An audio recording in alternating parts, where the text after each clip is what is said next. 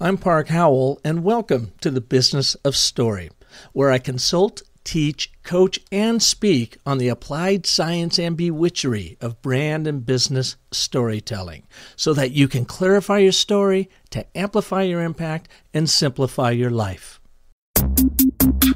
I thought it was just a stupid picture of a pig in the ocean. But after hearing that story, I had to have it. Now I wasn't just buying a picture. I was buying a story. Story literally made the picture worth more money to me. That's what businesses are about. People buy brands. People buy stories much more than anything else. I work with a lot of big enterprise companies, but let's just say I always tell folks, drop the PowerPoint, close your laptops, start with your story. If you want people to get engaged and you want people to act, you have to tell them an emotionally powerful story. That's with great characters, it's with uncertain outcomes, and it's with high stakes and drama. All business strategy is a story.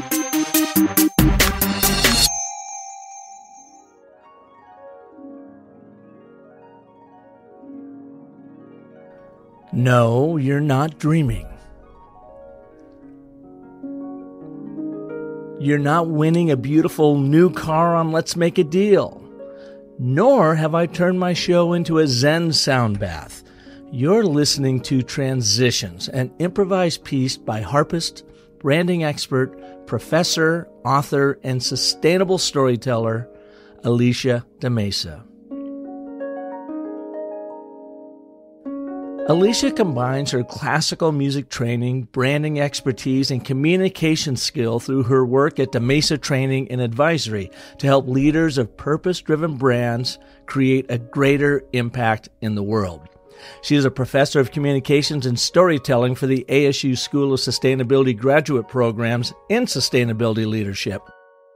Alycia also teaches marketing and entrepreneurship for undergraduates at Benedictine University in Mesa, Arizona, and is pursuing a Human and Social Dimensions of Science and Technology PhD from ASU School for the Future of Innovation in Society. On today's show, you will learn about the power of improvisation in your own life, even if you're not a musician. We explore what Aristotle called the three proofs of ethos, logos, and pathos, and why these appeals are important in your storytelling. And you'll learn how to bring more impact to your purpose-driven brand right now on the Business of Story. Alycia, welcome to the show. Thank you. Now, that was a beautiful piece that you sent me to launch today's episode. Can you tell us a little bit, what's it called and what's happening there? Yeah, great question. So first of all, it's called Transformation. That was a CD that I recorded actually several years ago now. And at the time, the CD title was Sattva. And I recorded that music as an in-the-moment improvisational. I went into a recording studio with an idea of how do I want to approach different perspectives. And so what that means is different perspectives on feelings, physical state, mental state, emotional states, even spiritual states. And if I set that intent for what I want, what kind of a musical story comes out from that in the moment, through the fingers, as me being more of a channel for the music versus I'm playing something off of a page, which I really wasn't. It was all improvisation and in the moment. So that is a very brief snippet from a larger album that was recorded that way. So you literally just sat down to your harp and felt this and channeled this emotion through, and what you were feeling and trying to communicate, you then transferred through the strings of your harp. I did. I'm a really big believer that musicians in particular, but I mean, you could say this about writers, you could say this about filmmakers, about artists, that we can be, and some people are very deliberately channels from something that is just higher than us, however you want to define that, whether it's a higher purpose, a higher being, but there's this higher message that can be, I don't think any of us really understand rationally, that can be channeled in through the person as being the instrument. And so it always sort of takes me back to that prayer by St. Francis of Assisi, God, let me be an instrument of thy peace. And so intent in this case is a big part of setting, what comes through in terms of that actual music through the fingers. And how long have you been playing the harp? Well, without completely giving away with my age, I was 10 when I started playing. And it was my third instrument. Not that I was any child prodigy by any means. I was an average pianist. I was a very average violinist. I was very fortunate that my grandparents raised me, so they were supportive in terms of giving me musical outlets, but they didn't have the financial means to give me private outlets. So I did everything through the public schools. And I was very fortunate that I went to a school in Mesa, Arizona, that allowed me to do a public harp program for a token amount of money, where I had a harp, I had lessons, and I started when I was 10, and I went all the way through Arizona State University many years later, got a full ride for symphonic playing with the harp. And that's what introduced me. It was all about a music teacher believing in me and saying, would you like to play a harp? And introduced me to it. Well, you obviously have had this love of music as a very young girl, and you had a few trials. You said you weren't so great at the first two instruments, but you persevered. Well, that would crush a lot of people, especially at that young, impressionable age. What made you keep pursuing and then ultimately moving over to the harp? That's a great question. And I get asked that a lot in terms of why harp. And I always sort of say harp chose me in a lot of senses. I don't have an exact answer to that other than the love of music. So even though that I wasn't really great at it, and I think even at the age, when I was younger with playing the harp, I would never have claimed to be some harp prodigy by any stretch of the imagination. I just knew I loved it. I loved the music. I loved what was coming through. And something a little higher than myself was keeping me to pursuing that and practicing that. And I will put it even more generally in saying of being willing to take the next step, even with a lot of trepidation in a lot of cases. Well, your life and my life parallel quite a bit, because I studied music at a very young age, played the piano, was never a great piano player. And in fact, I was mortified to actually have to play in front of people. And my wife, Michelle, will say, wait a minute, you can get up in front of 5,000 people and talk about storytelling, but you can't play for the 5 people sitting in our living room right now. And I go, exactly. So you, like me, we both got degrees in music. You are a classically trained harpist. I studied music composition and theory, which I was just, and still to this day, absolutely fascinated with. But we both also took a branding, advertising, marketing approach. In my case, I knew I was never going to make a dime in music. So I figured, well, I could apply that in the arts commerce world of advertising and marketing. How about you? Did you think that you would be a professional harpist, or how did you find branding, or how did it find you? Yeah, well, let's back up and say I wasn't a music major. I was a political science major with a French literature minor and a full ride for music. Now, how that all came to be was mostly because I could play with symphonies and they needed a symphonic harpist. And so they were willing to give me a full ride in order to fill that slot at the university. So yay, situational blessings. The power of a niche, right? The power of a niche, number one. Okay. The power of timing, number 2. And so, it's been an interesting riff in my life because I do love art. I believe in the power of arts for a number of different reasons, everything from social impact to just even healing to aesthetics. But the reality of it is, I thought I was going to be a journalist. And so from the age of 14 through really kind of the end of college and my first couple of years out of college, I thought I was going to be a classic old school newspaper writer. I chose poli-sci as an undergrad only because someone had actually told me at that time, if you want to be a good journalist, get that as your undergrad and then go do your master's degree in journalism. And so I thought, hey, that sounds like a good idea. But what happened along the way was that I was slowly introduced to international business. I was slowly introduced to different aspects of business that I didn't know about before and never really cared about before, because again, I thought I was just going to be a journalist.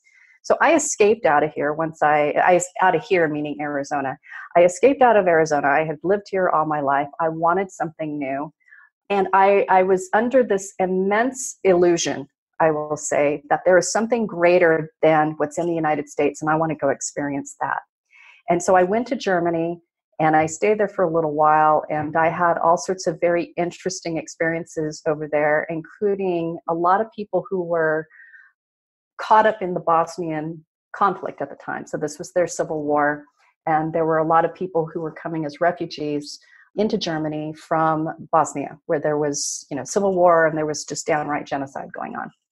And so when I came back to the US, I landed in San Francisco. I ended up marrying, my first husband was a Bosnian refugee, and we landed in San Francisco, and I thought, okay, what now?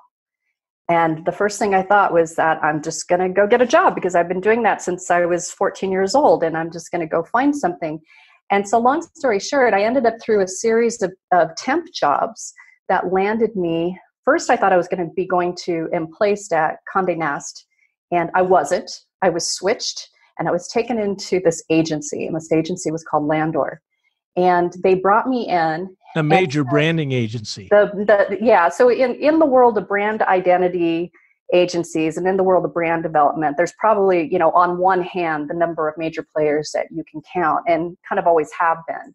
And so Landor, back in the day, and still is, one of the global branding agencies who deals with developing brands for all the really big brands. And so I was submitted there by the temp agency, and I stayed. And that was my introduction to the world of brand identity, et cetera. So when you were submitted by the temp agency, so were you essentially a receptionist of some sort, and then you worked your way up through the branding ranks? Yeah, I was a grunt. I don't even remember actually what my title was. Definitely, receptionist was way too precise. I was a grunt that was put through, and I think they did. I was told they said, well, you can write. You have a couple languages under you. So I was coming out with, again, French literature as a minor in school. And then I had just spent time in Germany and learning German over there as well. And so they said, well, you speak languages.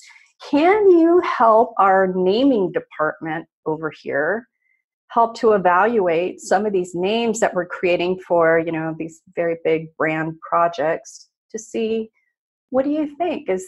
What do you think about the cultural and the linguistic conflicts or potential conflicts? And these are some of the aspects that actually go into any type of naming, but especially global naming and multinational naming.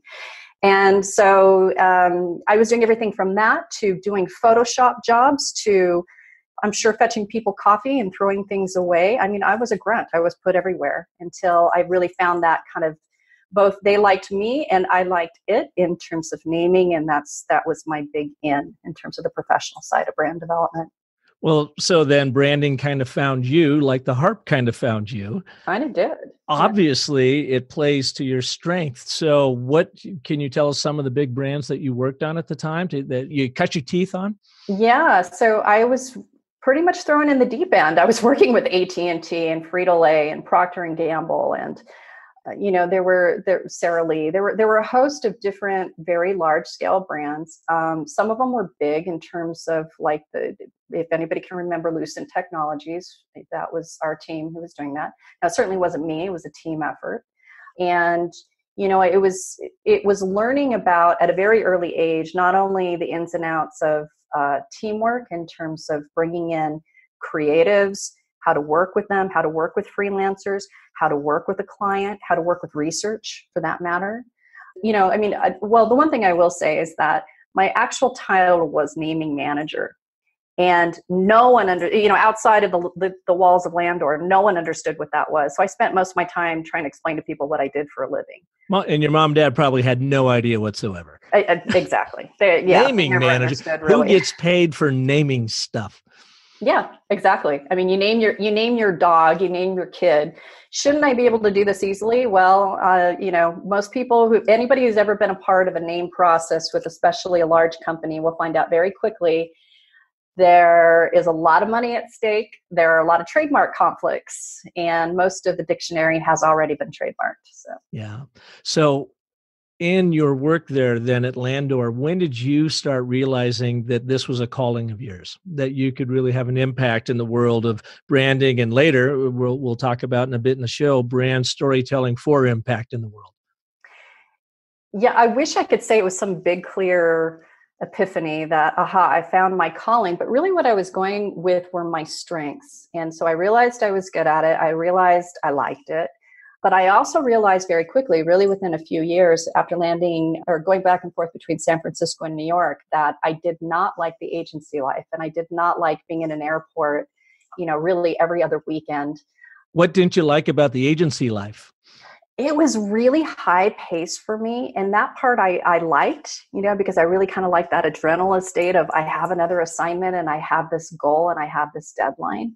But what was really difficult for me was just traveling so much. And as much as I love traveling personally, being on the road as a road warrior every week, especially when I was in the New York position, became too much of a toll personally, mentally, emotionally.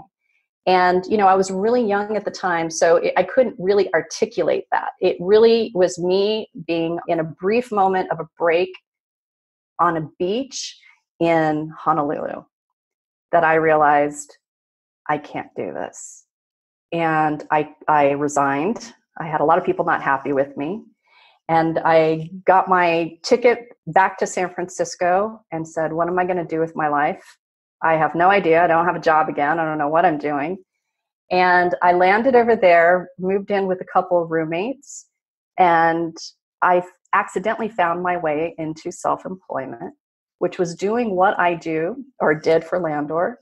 My first client was Landor because I think I had a couple of clients who were not real happy that I left. And so they sort of, I'm just going to say, suggested to my former employer to hire me back.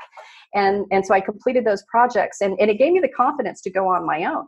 And so what I found out was that, I can do this. I can do this for other companies. But what was really going on at that point in time was technology in the Bay Area with the first wave of the .coms. And I was already in love with technology. I was already hand coding by myself websites at home after Landor hours to create a social activist page for Bosnian refugees. And that's what I was doing in my spare time. And so the love for technology was always there for me along the way. And that's what gave me sort of something to go forward with that was exciting. It's like I wanted to help these new, brave, at the time we called them .coms, companies who were breaking down walls, who were democratizing technology, who was democratizing business. And let's help them make their way and create better brands. And that's what I did. So are you talking roughly the mid 1990s at this point? Yes, mid and late, especially late 1990s. Yeah. And to close the loop, I guess, on your first husband. So in this whole process, apparently then that didn't work out because you said you returned back and you found some roommates and you started now the next chapter of your life. Yeah. Yeah, you were still real committed to helping the Bosnians as best you could and taught yourself coding and started taking advantage of what was happening in the tech world at that time. I did. The one thing that I was realizing at that time, I mean, you have to put yourself back into, for anybody who's old enough to remember the 1990s and what websites look like, They were really bad. Well, we built some of them. Yep. I know what you mean. And, they were visually very cluttered and they were clunky and yeah. So I think what I realized at that time was that this was a very powerful vehicle for communication. This was a very powerful vehicle for storytelling in a way that also needed to be visual as much as it was verbal. And so that was my first aha, and I suppose has been the thread for the rest of my career, that it really takes verbal and visual storytelling to make a true impact with people, especially if you want to do it quickly. And especially if you don't want to confuse people, it's the ultimate goal. Right. So let's fast forward a decade or so when you and I got acquainted. And I'm just even trying to remember in my mind when you came to work for us at Park & Co. and helping us in our brand work. So that had to have been, roughly about 2010, 2012, something like that? I think it's about 2013, something like that. 2013. Yeah. And it was great working with you. And we got along famously because I think of our collective backgrounds in music. Let me ask you at this point, how do you feel like your training, your persistence in music, because it's as much of musicianship as it is athleticism, to be able to reach the level of expertise that you have, your abilities playing the harp. How do you see that cross-pollinating with your ability to create, craft, and tell a good brand story on behalf of a company? Well, I'm going to back that up into the music itself. So I think most people have an idea that music happens from a level that you are locked away in a room for several hours at a time, practicing scales, practicing technique. Then you're going to apply that to some type of a piece that you've memorized and you're now going to perform. And it's rinse, repeat, rinse, repeat. And that's how you build up that mastery. And not to poo-poo anybody who does that, and not to poo-poo that process. That was not my process. And so, and may I underscore that for a second, because when I was studying composition and theory, I didn't have that kind of dedication of sitting down to the instrument. But I can think of one gentleman in particular, brilliant pianist by the name of Dave DeMann. And he would spend 10 and 12 hours a day in those practice rooms, day in and day out, to achieve that kind of mastery. And you're saying you didn't have to do that. Well, I'm not going to say I didn't have to do that, because if I were doing certain types of music, I would have to do that. Yeah. But I deliberately chose a path that was, again, playing to what interested me and what played to my strengths. So I knew at an early age that I did not want to be playing recital solo on a stage. However, I did truly enjoy that with the symphony and other types of ensembles, including being down under the stage for Broadway musicals and lyric opera theater and those kinds of things. That was a lot of fun. I knew that really fed me, and I really enjoyed that. And I think what happened was that I hit a point where the one thing that terrified me the most was to go off of the page, to go off of what is being presented in front of me, and have the faith that I can actually play something that is not written on a page. To improvise. So improvisation. Now, if you've been trained as a jazz musician, this is probably like, duh, I do. I've been doing this since day 2 of doing my jazz training. But for a classical musician, that's sort of a big deal. You're really deviating from the normal mindset of, I need to play what's on the printed page. And so that leap of faith into something new is actually, for me, what unlocked and unleashed something that I didn't even know was in me. So maybe you like it, maybe you don't. I have no claims to, this is the greatest music in the world. But what it did was it gave me a quantum leap over from where I was to this new form that really I could play on my strengths with, and I could really play with literally. And so how that ties into the brand world and sort of my overall career arc is that there were a number of times that both, situations, life, divorce, single motherhood, where I really had to take these leaps of faith as to, can I do this? I don't know if I can do this. Can I, that the whole questioning of the self and self-confidence, and try something new. And am I going to be able to do this? But still bringing the, I had a teacher a long time ago who was very adamant about cross-training. So what that meant was know your strengths, know your weaknesses, and be willing to cross-train your weaknesses so that you can bring them up as strengths. And if you're trying something new, try that, take all your skills, all your talents, all your abilities, and just place them into something new and see how you do. But of course, with the mindset of a beginner. And I think that makes all the difference in the world. That's something that has really served me well in terms of choices in my career, especially in these last several years. And so how does that play over in the work you're doing with brand storytelling, especially for purpose-driven brands that are trying to make an impact in the world?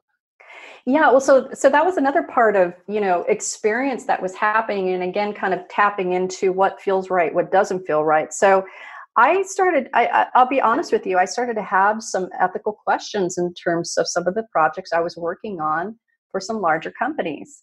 And it was enough that made me question, do I really personally want to be involved with this? So not just selling something for selling it something's sake. Exactly. You're helping them brand maybe a product or service that you don't believe in. Exactly. And what consequence does that have to be a part of that process? Something I don't believe in, or there's, something that's really niggling at me in terms of the ethical part of it. And so what that did was that it made me reframe, who am I working with? So that first wave of the .coms was really fun for me because I was really passionate about that. I was really passionate about that industry and, what can we do and what are the possibilities? And, as time has evolved, what's happened, and since when really it kind of started when you and I started working together, the whole realm of sustainability and social impact, and is there this greater purpose that I'm helping get out there and helping to be a part of the process, helping train people, tell better stories, create better brands, market more clearly, market in a way that actually engages real people instead of purely data driven. That is what has become very passionate for me now. So I have a framework to take all this past experience and past skills and put it into things that I really believe in projects I really believe in. Yeah, now you are teaching at Arizona State University, the Executive Masters for Sustainability Leadership, a program that I was very fortunate and helped starting many years ago. And I worked there for 5 years on it, and I needed to exit. And they said, well, who will take your place? And I thought to myself, well, Alycia, she would be perfect. And you were already training the online version of the course, and us having worked together for so long that you kind of understood the direction, but then you brought your own unique style and talents to it. So what are you doing this day and age? You're working with executives to help them make a greater impact, and you're teaching in a couple of other places. So Yes. Where are you now in your career? Yeah, so most days I tell people I'm in many places, but the main places I'm at is that I am teaching for the School of Sustainability. And so, thanks to our connections with you and I, that led me into teaching for the first time for higher education. I always thought, who, me? I can't do that. And I remember the day you came to my office and asked, would you at all have any interest in this? I could, submit you forward as part of that selection process. And I remember at the time thinking, that'd be so cool. And at the same breath, oh my gosh, that's terrifying. Improvisation once again. Exactly. And so I said yes. I teach for the Masters of Sustainability Leadership program, which is a purely online program through ASU. It's a master's degree in sustainability leadership. And that's what I'm teaching, is the storytelling and the communications end of this. How do you use storytelling for leadership purposes? Not just to tell better stories, but emotional intelligence, cross-cultural communication. How do you work with stakeholders? How do you meet people where they are, especially when you talk about topics like sustainability, where one person may say, what's that, in terms of that word, and the next person may say, I love that, and I work with the government doing all this stuff, right? There's a bunch of variations in between in terms of people's knowledge. But essentially I do that. I do the Executive Masters of Sustainability Leadership, which is a hybrid program, and we get to go to a couple places and meet our students in person. And then I teach over at Benedictine University in Mesa, and that is a private liberal arts college, and I do marketing and entrepreneurship. And so I get to work with roughly 18 to 24-year-olds. And for me, that's a real pleasure. I think that's when I really realized I actually really like teaching, because I get to give back. I get to touch a bunch of people who are young people who are just starting out for the first time. Yeah.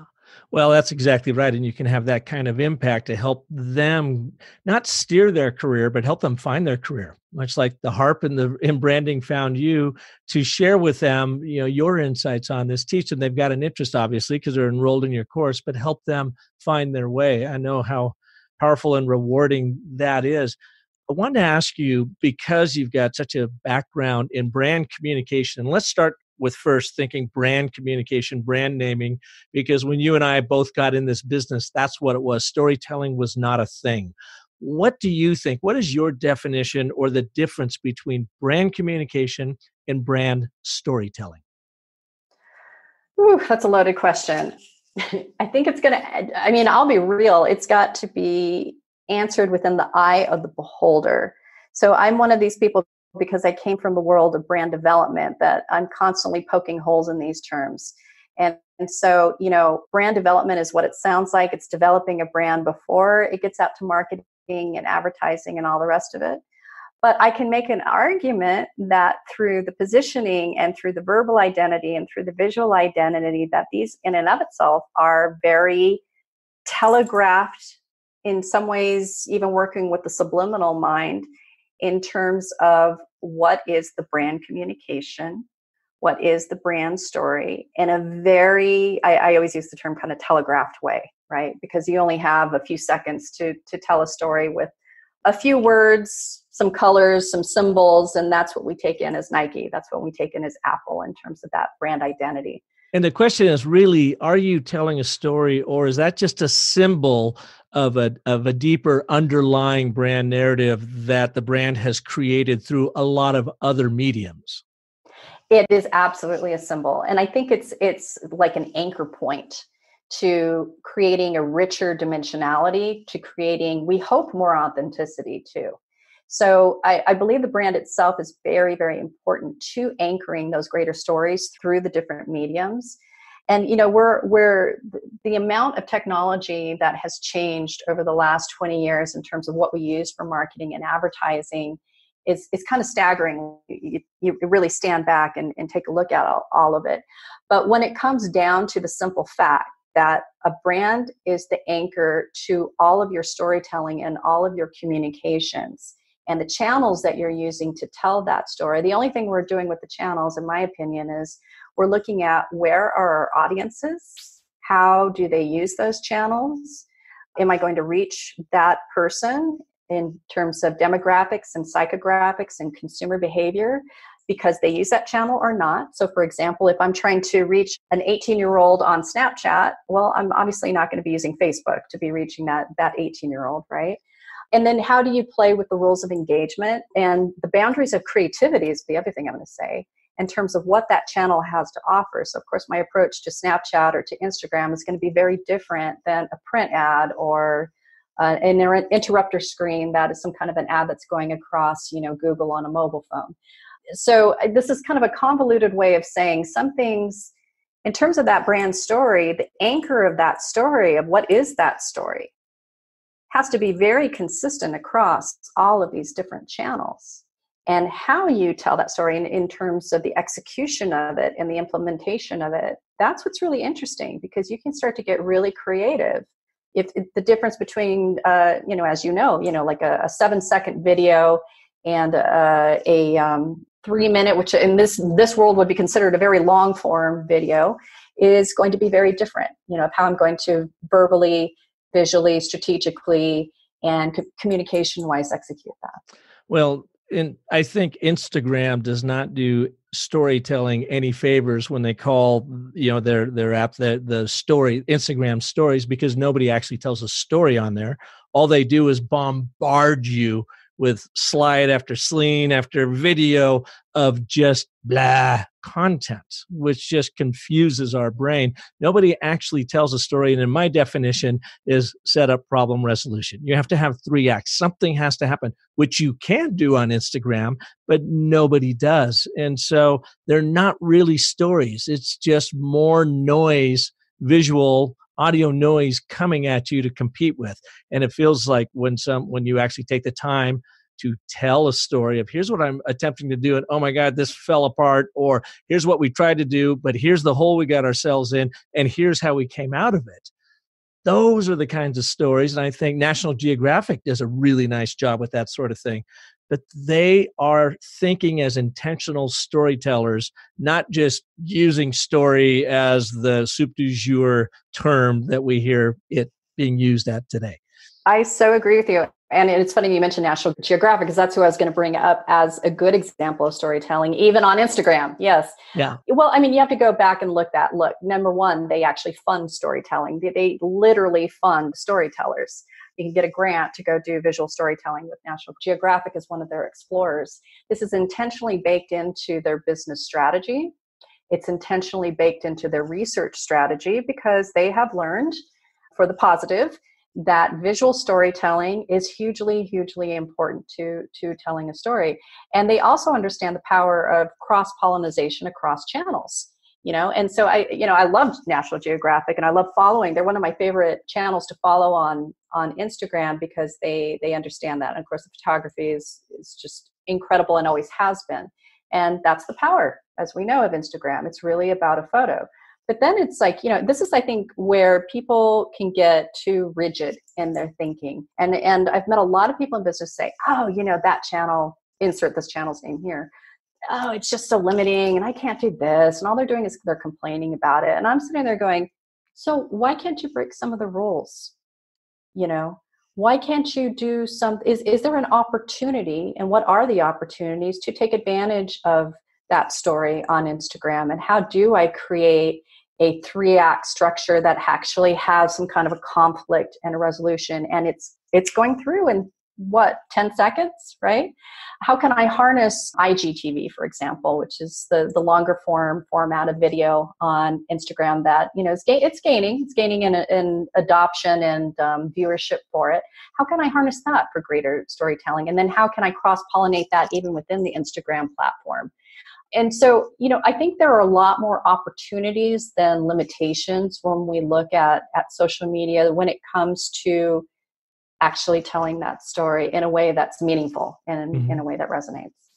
So let me ask you, let's shift gears a little bit. And I'm sitting across from you at the table, and I've got a brand, I believe it's a purpose-driven brand, and I want to have impact for good in the world. And I'm trying to find my way in my branding, brand communications, and storytelling. What is some of the initial guidance you give to someone like that?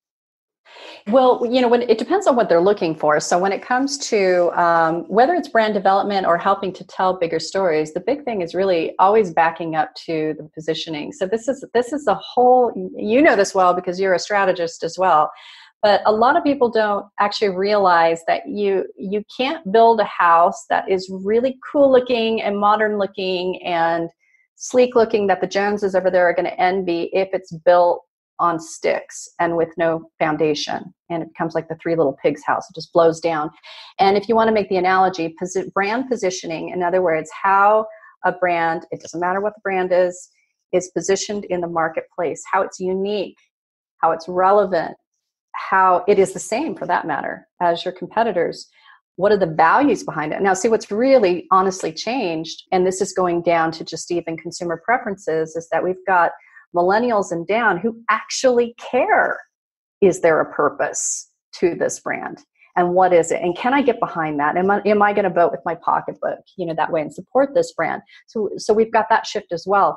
And so, when I'm talking to people, and it really doesn't matter what their brand is it a company, is it a product, is it a service, a social venture, a nonprofit, that's where we start, is what do you think that positioning is? And we walk through different exercises to assess the competition. How are you unique? Are we articulating that clearly? Are your values coming through? Are they not coming through? What is the mission?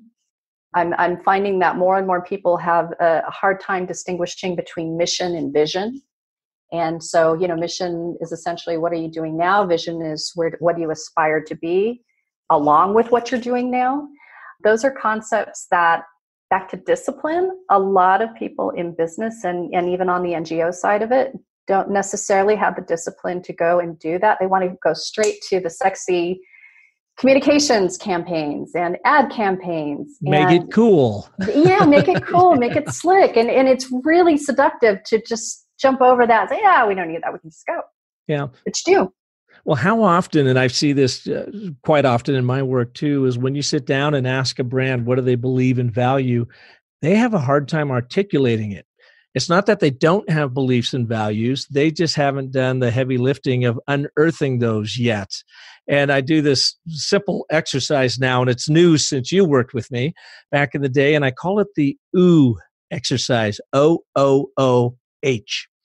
And the 3 O's stand for organization, offering, and outcome.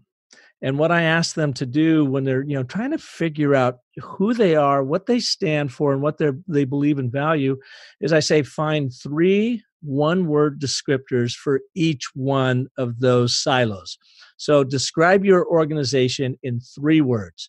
Describe your offering in 3 words. And describe the outcomes or the customer engagement. What are you actually making happen in the world versus just what you make? in 3 words. And then I ask them to go and find true stories about real people that have experienced each one of these words, using each word as a theme for that story. They come back, and if you've got several people sitting around the table, you end up with 20 or 30 stories that they start sharing with each other. And coming out of those stories, you see these beliefs and values. They kind of materialize before their very eyes. And then they realize, yes, I've always thought that. I've just never articulated it. But I find that that's a really powerful way to start building a storytelling culture within a brand while they do their own self-discovery using these true stories about really what they're making happen in the world. I think that's great. And it's a great approach to doing it that way, because you got a couple things going on. You're looking at, number one, brevity is the bane of everybody's existence today, yeah. Right? Trying to get somebody to center around 3 words that actually align with anything, let alone your brand, is a big ask. So, anytime there's an opportunity to go cross-pollinate that with what are other people thinking, what are they experiencing more accurately, and bring that back in. And it's the old, in the startup world, when we're talking about the lean model, there's always this adage of get out of the building, stop talking to yourself, stop talking to your business mates, get out of the freaking building and go talk to your actual customers, go ask to actually talk to the people you want to be your customers, and start to cross-pollinate that in as inputs into what you think or what you think, because a lot of times we're wrong. Big surprise. Mm-hmm. So yeah, that social validation and cross-pollination of the customer and target customer inputs, hugely valuable. And I don't use that exercise obviously, but that is in alignment with what I do in terms of making sure that people are actually validating their ideas out there. Yeah. So you teaching in the School of Sustainability, and you had mentioned earlier, it's still this amorphous term. A lot of people just don't understand what sustainability is, and I totally get that. And of course, you've got climate deniers, and you've got people say, why do we need to change? How do you use story, again, working with brands that want to make an impact in the world, to maybe overcome some of those views, find common ground, and actually move the needle, help these people actually have an impact? Yeah, well, when it comes to the academic side, I'm actually focused a little less on the external communications and external marketing, although obviously it gets brought in different realms. A lot of the emphasis is actually, because this is about leadership and leadership within organizations, it's about how do you empower people to tell a story with what is traditionally considered dry facts. So, just for the sake of everyone listening, when we're talking about sustainability, we're talking about 3 pillars: environmental, social, economic. It is not tree hugging. It is not just about climate change. It's everything from what we talk about with social justice, to energy justice, to zero waste, to circular economy. There's a number of different terms and business practices out there that are gaining in popularity, that are being researched and explored more, that startups are focusing on, and they're being placed within this umbrella of sustainability. And so, when you're trying to convey to someone who is in an organization, and now I am Ms. Sustainability quote leader, I have a mission to create an initiative that's going to take, perhaps it is taking my company more to a circular economy model. That would be a really, honestly, big ask for a lot of big companies. But we also know that there's some great companies out there who are moving that way, even in small incremental steps. And so one of the things that I'm working with people on is that how do you take this idea of an initiative and not go all John Wayne on it? You're not the Lone Ranger. You're not I'm the new sheriff and this is how it's going to be. That we all know that's not reality. We have to build coalitions. We have to find stakeholders, and we have to create these alliances with people who are both for what we're doing and maybe kind of a frenemy, in a sense of we need to understand where they're coming from. Well, so how come they're not for this? Why wouldn't this be a good idea for a circular economy within our organization? And so storytelling is not, I think that's one of the misnomers of the myths with storytelling, that it's all about external, it's all about brand centric and Facebook and marketing. A lot of our storytelling begins inside of organizations. And so if I have this idea of initiative, how do I take that 3-act, universal story structure and break it down to here's the situation, here are the problems and conflicts, here are some potential solutions, whether that's one or many.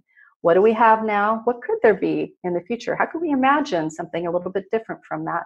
And that in and of itself is, first of all, learnable. You can learn how to do that. Even with a PowerPoint presentation, you can learn how to do that. Well, the fact of the matter is it's innate in us. Absolutely. We already know this stuff. We just need to be intentional about it. So Absolutely. You're right. So, but use these structures and use these frameworks to your advantage. Well, and here's the other thing you have to use to your advantage is I always go back to Aristotle's 3 appeals. Okay, so we have ethos, and that's our credibility. And a lot of people in the Western world, we look at ethos as what are the acronyms at the end of our name?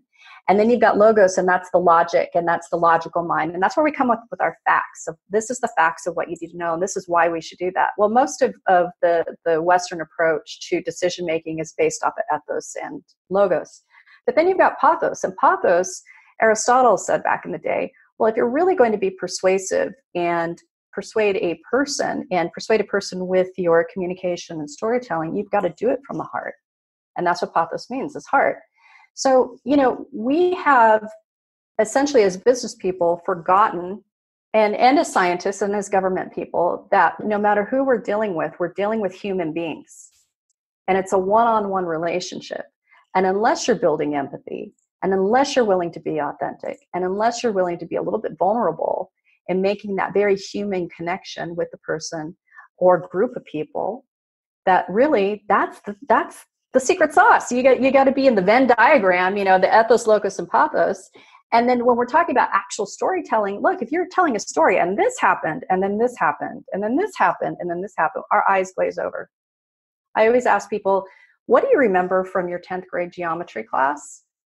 And if we're lucky, we get Pythagorean's theorem, right? The rest is complete fuzz, complete noise. Why? Because we're not wired for that. We're not wired for those facts. And so we know neuroscience is backed up. And you used to teach this too. It's like neuroscience has firmly validated that our brains are wired for story. And that's how it goes back from the beginning of time. We didn't learn through the instruction manual. We didn't learn through a textbook on how to survive from the tribe over there and the bear over there. It was all told through story and allegory. Why? Because we can remember that. And why? Because we're putting it back within the context of humanity, of humans, and the senses. And so when we're telling impactful stories, the why, the purpose, yes, but then in the execution, we're building on those senses. We're building on the visual and the hearing and the sight and the sound.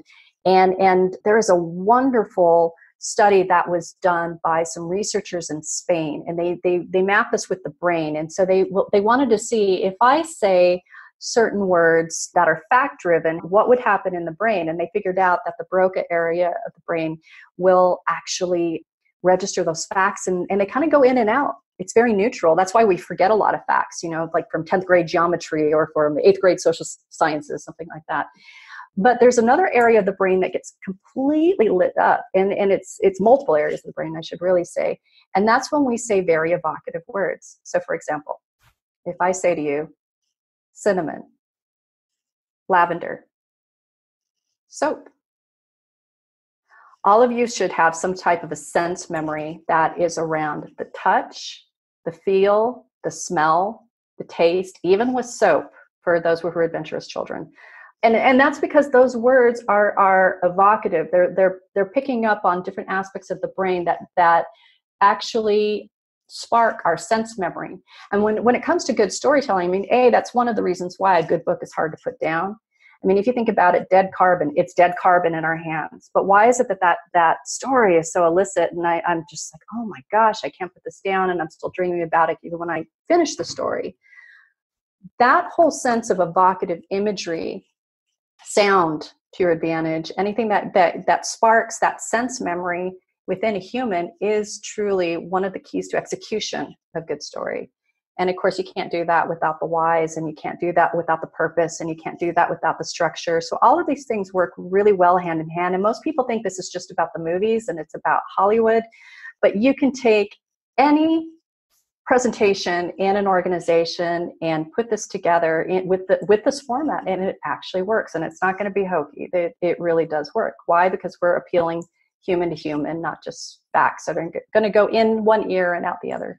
One of the challenges, and I'm sure you experience this too in teaching in the Executive Master's Program, is you're teaching executives, people that from around the world that have a lot of experience in some cases.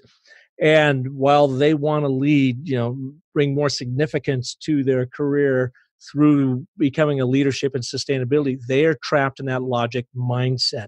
How have you found, or do you have some tricks to get people? And if you're a listener out there and you feel like, oh, that all sounds well and good, and because you two are professional storytellers and musicians and you're in touch with your feelings and emotions, what would you advise listeners who feel like they can't get there to put that aside like you did and become more improvisational and start embracing some of this emotional side of communication so that they can have a bigger impact? But they got to have the guts to do it.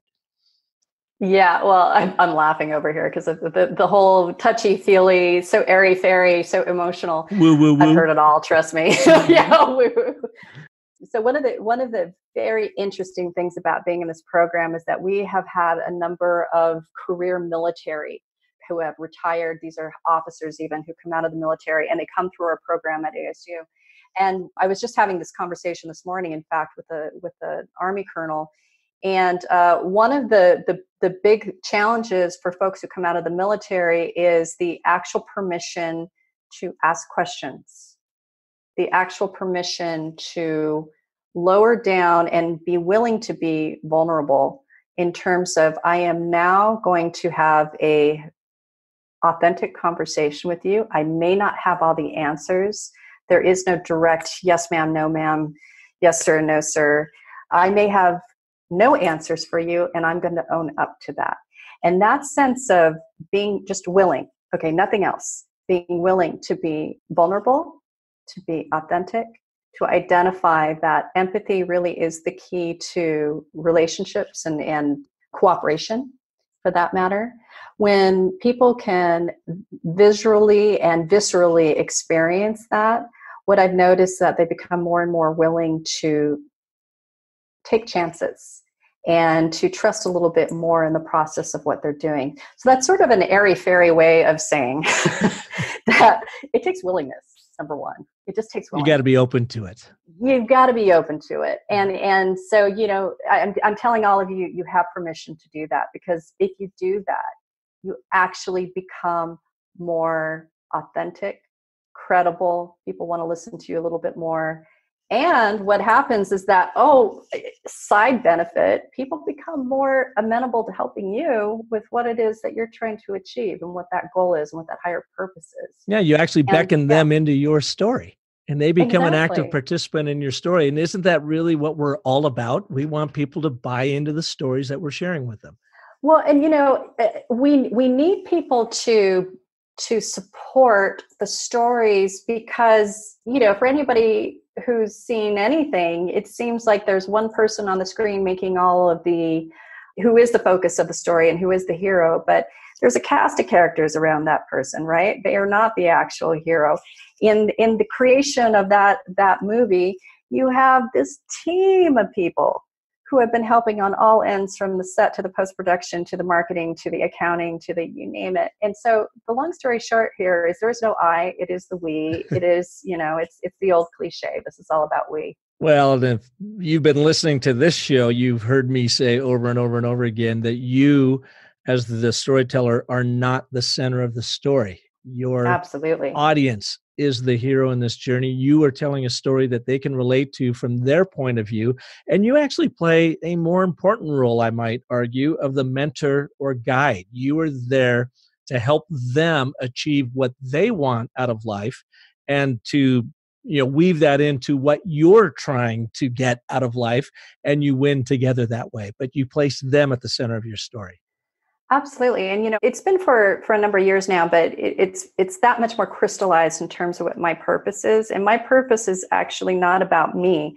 My purpose is about empowering a lot of people who are doing good, who are affecting change, who are working within that sustainability framework to create ethical, systems thinking, guided outcomes that are going to have positive impacts in the world, not just now, but let's, take it into, I love the Native American, especially the Eastern tribes, who always talk about the 7 generations. If we make decisions now, how is that going to affect 7 generations from now?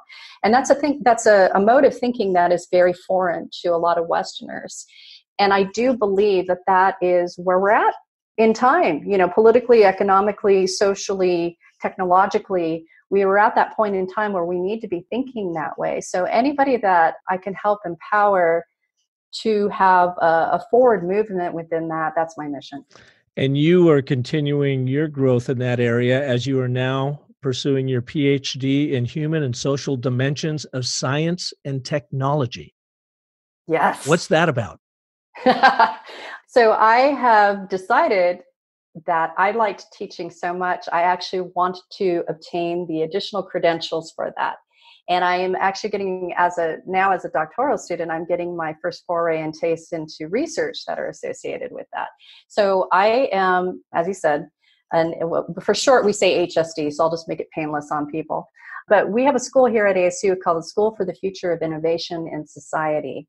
And we're focused on science and technologies and how we shape the future and how that comes back to human and social policies, outcomes, dimensions, inputs, the whole 9 yards. And so personally, what I'm doing is that I'm very, very interested in empowering younger people who have not been traditionally represented, whether it's from ethnographics or socioeconomics, and to bring them more to the table in terms of understanding that they have choices in terms of technology and sustainability and social impact and all these different realms of career choices that are out there, number one. Higher ed may be a part of that. Higher ed may not be a part of that. And so what choices do they have? So essentially I'm looking at how can we create new frameworks for leadership, for redefining what STEAM is. When STEAM is science, technology, engineering, arts, and that's the missing part of the STEM part, and math, and putting those together. But also infusing that with new meanings sustainability and social impact and entrepreneurship and emotional intelligence. A very key part of communications and leadership. And bringing these together in a scalable, replicable program that can go for certain communities. And so I have a few communities that I hope to be working with in the next couple of years here and doing some research projects to see, can we get there and can we create something? But the overall impact of this is that it's all about affecting positive change in the future and allowing the storytelling in particular to be a tool and to be an enabler of these people who represent their community to take their storytelling into their community and see to lead that way. Because the outside in never works. And the whole, I'm going to go save, as an American, I'm going to go save the planet or go save Africa or go save, fill in the blank here, is an illusion. So what we really need is powerful people who can tell stories as leaders within their own communities. And you made my point for me. You are becoming that storytelling mentor through your studies, through your actions, through your activity, through your brand background, and through your work as a musician to be able to really understand and touch people and improvise all along the way as you go, right? So there are no rigid forms to it, but just to be yourself and to get out there and make the impact that you can possibly make in the world by following your own story. Absolutely. And if I have one piece of advice for anyone, it is be willing to be authentic, be yourself, and go for it. Go for broke. Alycia, thank you so much for being with us today. You have a ton on your plate, and I really appreciate you taking the time to do this. Where can people learn more about you and your great work? Yeah, well, they can connect with me on LinkedIn, Alycia de Mesa, and you can see what my training and advisory group is doing, and that's at demesa7.com. And you've got a new book coming out in early 2020, is that right? Yes, so that's under development, and we're shooting for 2020. We hope it's at the beginning of 2020. Okay. Yes, and that is all going to be about storytelling itself and leadership within storytelling. Terrific. Well, thank you so much for being here. So great to connect with you again right here on The Business of Story. Thank you. And thank you for all listening to this edition. If you like what you heard, And who wouldn't? And you've got some friends, family members, colleagues that you feel would benefit from Alycia's advice, especially on how to find that authentic voice to tell your story. Well, by all means, please share this episode with them. We appreciate it, and it helps expand our audience in the process. And of course, if I can be of service to you, visit me over at thebusinessofstory.com, where I have a couple hundred story artists like Alycia that we've been interviewing over the past 4 years. I'm very proud to say that The Business of Story is now among the top 10% of downloaded podcasts in the world. And it's taken a lot of effort, but it's all about sharing great stories like you heard today and helping you craft and tell compelling stories that sell. So feel free to share this podcast with your world. And until next week, remember that the most potent story you will ever tell is the story you tell yourself. So make it a great one. Thanks for listening.